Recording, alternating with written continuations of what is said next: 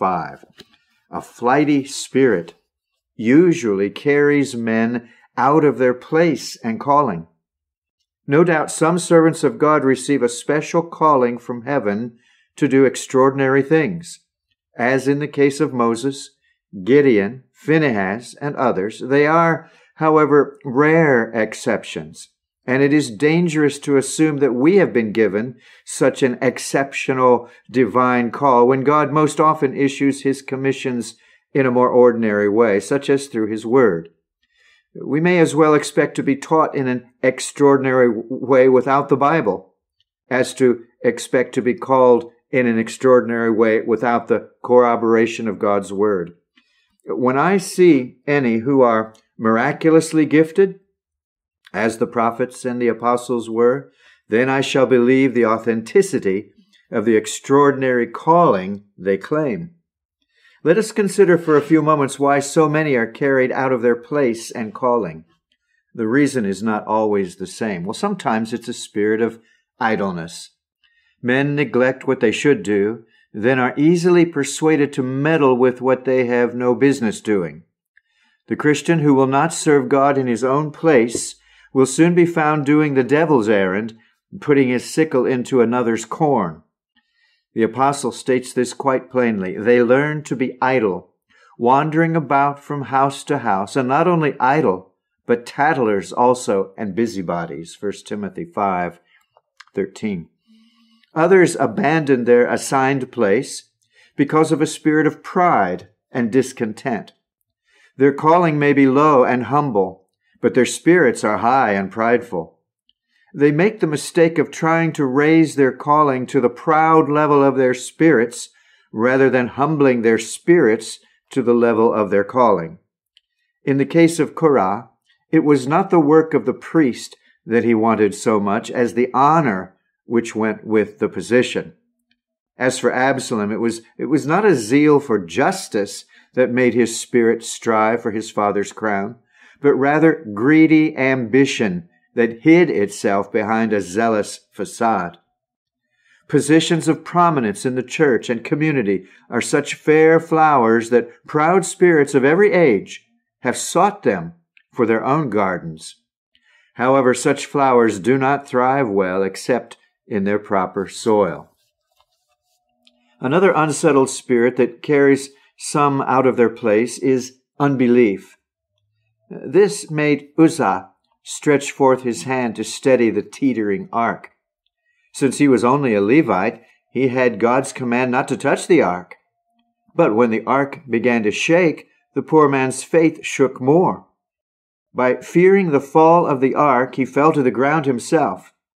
He had not learned a vital truth, and that is that God does not need our sin to shore up his glory, his truth, or his church.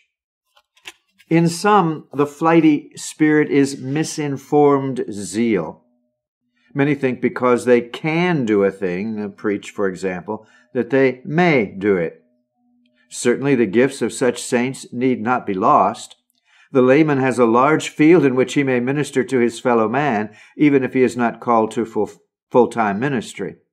But he is not to trample down the hedge which God has placed about the ministry and thus cause disorder in the church. According to Jewish law, one who set a hedge on fire and accidentally burned the corn growing in an adjacent field was required to make restitution. Though he did not mean to hurt the corn, his action was the reason the corn burned, and so he was responsible. Now, we've all seen private Christians who have taken upon themselves the work of a minister. I dare say most of them never intended to cause such a combustion in the church as generally results from this kind of insubordination. But because they have set fire to the hedge which God has put between the minister's calling and the people's, they are responsible for the damage.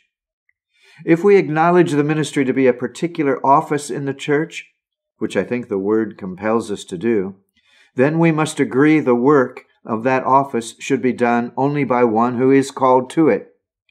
There are many in a country who could be statesmen, but only those who can show a letter of appointment are recognized as official ambassadors. Those who are not commissioned by God's call for ministerial work may speak truths as well as any, yet we observe that only the one who acts by virtue of his calling preaches with true authority. If you insist on preaching but do not have God's commission to the ministry, you are like one who joins his country's army on the battlefield and announces he's come to fight against the common enemy, and yet he stands by himself at the head of a troop that he has gathered and refuses to take orders from any of the officers or to let his troops join ranks with theirs. I question whether that man's service will do as much good against the enemy as his action does harm by distracting the entire army. We go on to another heading now. He was talking about standing, and this heading, number 3, is stand, do not sleep. Standing is waking, watching posture. It's in the military, stand to your arms means stay alert and watch. In some cases, it is death to a soldier to be found asleep. When he is assigned to guard duty, for instance, he is to watch so that the rest can sleep. Shirking his duty endangers the lives of the entire army, so he deserves his sentence of death.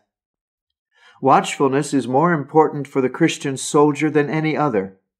In temporal battles, soldiers fight against men who need sleep the same as themselves, but the saint's enemy, Satan, is always awake and walking his rounds. Since the devil never sleeps, the Christian puts himself in grave danger by falling asleep spiritually, that is, by becoming secure and careless. Either the unregenerate part of his nature will betray him, or grace will not be alert to discover the enemy and prepare for the assault. Satan will be upon him before he is awake enough to draw his sword. You should be aware that the saint's sleeping time is Satan's prime tempting time. Even a fly dares to creep on a sleeping lion. Unless he wakes up, there's nothing to fear. Now, the weakest temptation is strong enough to foil a Christian who is napping in security. While Samson slept, Delilah cut his locks. While Saul slept, his spear was taken from his side, and he was none the wiser. A drunken Noah slept, and his graceless son took pleasure in seeing his father's nakedness. Eutychus slept, nodded, and fell from the third loft, and was taken up for dead. Thus the Christian, sleeping in false security, may be taken by surprise. He may lose much of his spiritual strength. He may be robbed of his spear or armor, his graces, or have his nakedness uncovered by graceless men, and bring shame to his profession. Sleep steals upon the soul as quietly as it does on the body. The wise virgins fell asleep along with the foolish ones, though not so soundly. Take heed that you do not indulge yourself in laziness. Stir yourself to action, as we tell someone who is drowsy to stand up and walk around. Yield to idleness and sloth, and they will grow upon you. Busy yourself in your Christian duties, and spiritual drowsiness will flee. David first awakened his tongue to sing and his hand to play on the harp. Then his heart awakened also. I have heard that when the lion first wakes, he lashes himself with his tail to stir and rouse his courage, and then away he goes after his prey. We have reason enough to excite and provoke us to all the care and diligence possible. The next heading is why the Christian must remain wakeful. Why the Christian must remain wakeful. Number 1, the Christian's work is too important and demanding to be done while half asleep or in a half-hearted fashion. If you've ever walked along the edge of a raging river or hiked to the crest of a steep hill, I doubt that you grew sleepy. As a Christian, your path is so narrow and the danger so great, it calls for both a nimble eye to discern and a steady eye to direct. A sleepy eye can do neither. Examine any duty, and you will find that it lies between two dangerous extremes. Faith, the great work of God, cuts its way between the mountain of presumption and the gulf of despair. Patience is the grace necessary to keep us from suffering a stroke of sleepy stupidity, which would deprive us of our senses, or from flying into a rage of discontent that would deprive us of our reason. Keeping a proper balance is essential. Any duty we perform for the cause of Christ takes us very near the enemy's quarters. Do not think you will pass by undetected. Your approach sounds an alarm, and Satan comes out immediately to oppose you. Thus it is necessary that you remain constantly watchful. Number 2, watchfulness reaps advantages for the Christian in 3 important ways. First, by watching, you frustrate Satan's intentions. Is it not worth watching to keep your house from being robbed? How much more worthwhile to prevent your heart from being invaded by the devil? Watch that you enter not into temptation, Jesus said. Getting your throat cut is a high price to pay for sleep, even if the wound should finally heal. It's better to be watchful now and keep yourself from mischief than to sleep and be kept awake because of the wound you suffered for your negligence. David was in a state of spiritual slumber when he rose from his bed, walked upon the roof of his house, and cast his eye upon Bathsheba. He fell headlong into Satan's trap, bruising his spirit badly. And how many restless nights this wound brought to David you may perceive by his own complaints of this sin, which is the theme of several mournful psalms. Second, it is by faithful watching that you best learn the dangers of sleeping. A sleeping man is not aware of his own snoring, nor of how he annoys and troubles others. But anyone who is awake is conscious of it. If you stay awake spiritually, you will surely see the improprieties of those professing Christians who do not watch their hearts. Let them serve as a warning to you not to fall prey to the same temptations.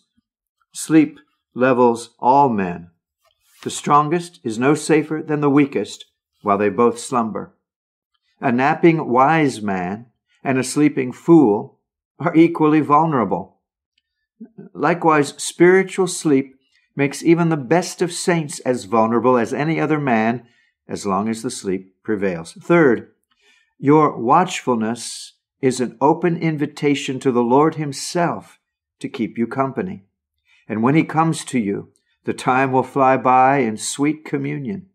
His revelations about the things of the Father's kingdom will keep you from envying sleepy Christians their seeming ease, knowing they are missing the blessed fellowship that you enjoy. Would you not, if you love your soul more than your body, rather have David's songs than his sleep in the night? And is it not better to keep your soul awake and know Christ's comforting presence than to let it sleep and miss the Savior's visit? It is the watchful soul that Christ delights to be with, and to it he opens his heart. We do not choose to visit our friends while they are asleep. In fact, if we are with them and sense they are getting sleepy, we excuse ourselves and leave them free to retire. Christ does the same with his spouse. He withdraws from her until she is better awake and more fit to receive his love. Put a purse of gold into the hand of a sleepy man, and the next morning he will hardly remember what you gave him. A groggy Christian will not recognize the true value of Christ's gifts, nor remember to thank him properly for them. Therefore, God gives his special blessings to the wide-awake soul, not only to bless his child, but also that the child may bless him by speaking well of Christ for them.